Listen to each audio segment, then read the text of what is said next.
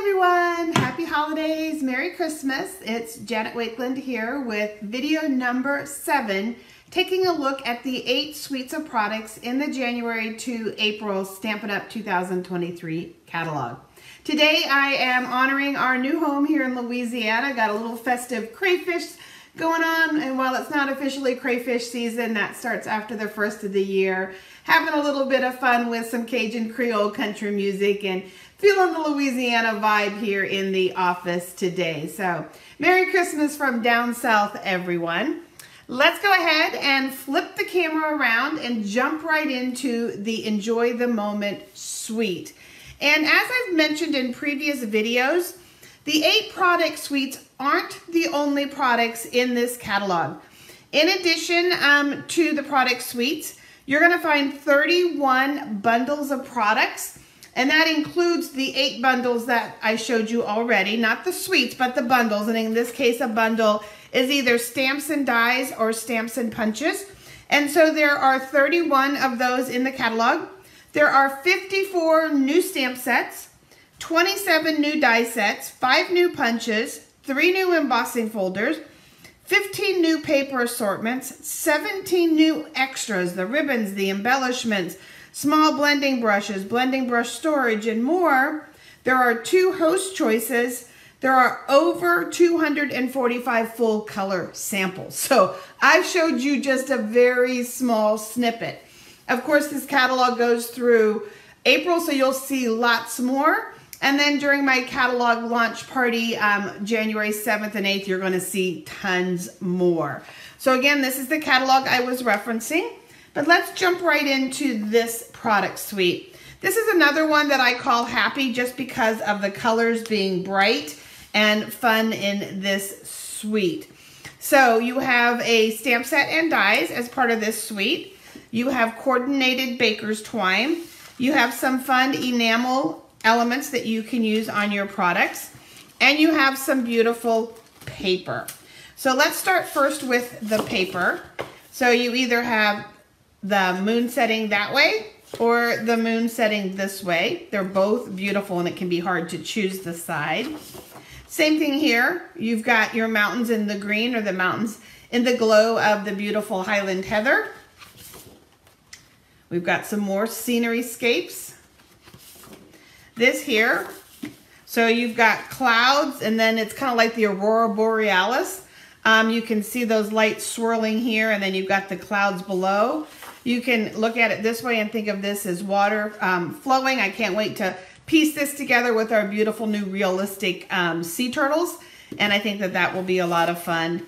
Beautiful variegated or ombre forest look. And then we've got beautiful kind of mountains and things like that.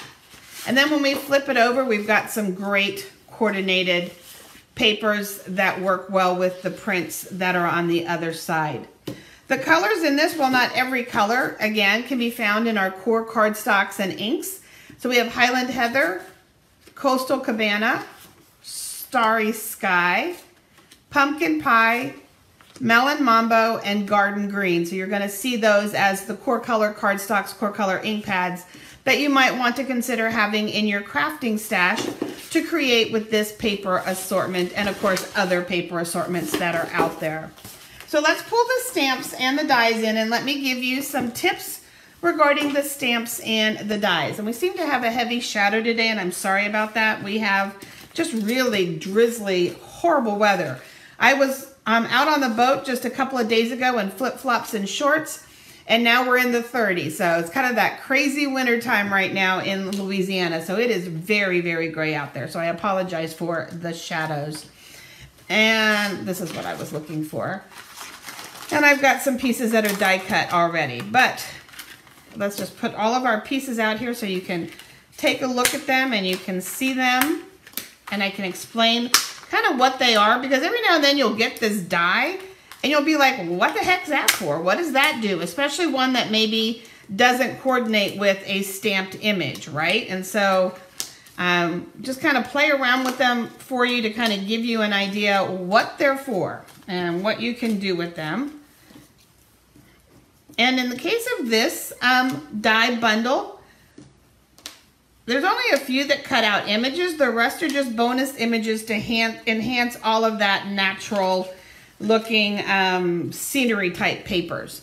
So in this case, we do have, and it's probably tucked in somewhere, there it is. We do have a die to cut these trees out. So you can cut the forest out. If you line it up right, Janet, they'll cut out just fine.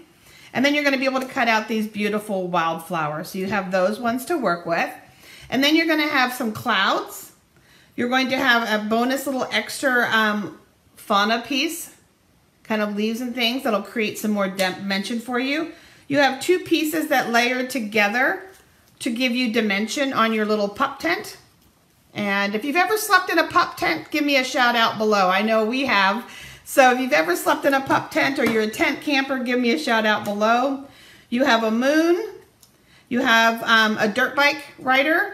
And then you have this element here that when you look at it, you're like, well, what do I do with it? Well, let me pull in a couple of pieces just to show you. You can depending on how you use it, you're going to get all different types of rocky outcrops bottoms. Okay, so depending on how you layer it and work it across, and I guess it'll just show up just fine directly on the table.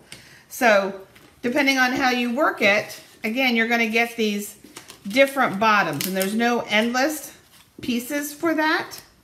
So you have these, okay, and that's what this piece is going to do for you, is to create a variety of bottoms. And you just got to kind of take it and kind of move it across your cardstock depending on how you want it cut, long or short ways. You're going to cut, you know, lower across an angle. So you're going to have some fun creating different bottoms, or rocky outcroppings is what I'm calling them.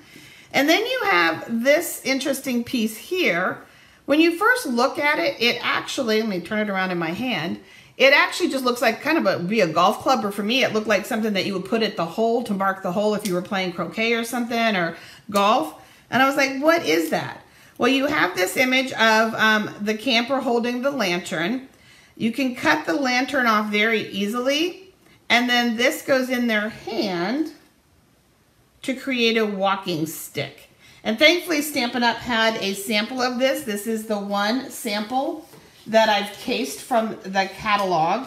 Casing means to kind of copy the image that you saw. And in this case, I copied the image right from the catalog. It's the first one in the series that I've copied directly from the catalog so far. But again, it really highlights that walking stick really, really well. And I love the greeting, Mountains of Thanks. I think that that just really kind of conveys the depth of that greeting, Mountain of Thanks, and the silhouette of the black against it. And then there's that pretty twine. So there's our first sample showing you that. I love this starry paper. Just love, love, love it. So for this bottom here, I just tore 3 pieces of the designer paper. And you've got the piece with the trees, a little bit of the mountains here, a little bit of the sky. You belong among the stars, and tuck that greeting down, a little moon. I had a scrap piece of the retiring glimmer paper, and I just thought it was perfect, and it conveys the message, you belong among the stars.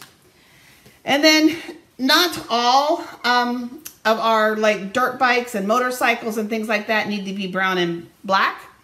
Look at this in pink. Isn't that beautiful? This is the polished pink. I'm so inspired by your courage.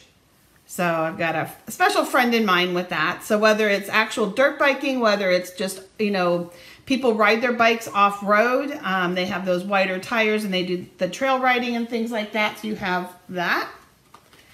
Then looking at the florals, that's just a piece of the paper, colored to kind of pull out those colors just to note. And then a little piece of the floral, the Country Lane gingham paper, kind of pull those back in. There's another set called Picturesque, and that set is an absolute great set to add on to this suite of products because of the greetings that are in it and the additional landscaped images that are in it. And that's where the word press on came from. I have quite a few friends that run marathons. Actually, I had 2 70-year-old friends just run the Berlin Marathon. More power to them. I'll cheer you on the whole way and I'll pass out water. But I just thought that this was an encouraging one. The images here that is also from the press-on, stamped in pumpkin pie right on the paper. So, created a little view out the window. So I took and die cut a frame with the stitched rectangles, embossed it with the timber, and then just cut it at the corners and put it back together. And the reason why I did that is so that I would have those breaks like you would see on a frame. We're in this together. And so we just have a beautiful, simple, using that moon image coming, or sunrise. I guess that would be a sunrise, right? The other one would be a sunset and one would be a sunrise. Good old-fashioned shaker card. And if you're not familiar with how to make shaker cards and you want to learn, just comment below going, teach me shakers, and we'll add that to the list of requests based on the cards you've seen in the suites that we'll make for you. And so a little bit of twinkling stars, shooting stars. We've got our little tent there, and again, adventure together. And then lastly, this one you already saw once before. It does use the retiring washi tape. And just a beautiful greeting. May the dreams you hold dearest come true and the kindness that you share come back to you. So a beautiful greeting that's coming. And then we've got some sequins, and that just really shows off the print. So another really versatile suite that's coming. So hopefully you guys found a little bit of inspiration this afternoon. Thanks for tolerating the shadows. And we have one more great suite left for you, and I will see you back here tomorrow at 2 p.m. guys. Happy holidays. Merry Christmas.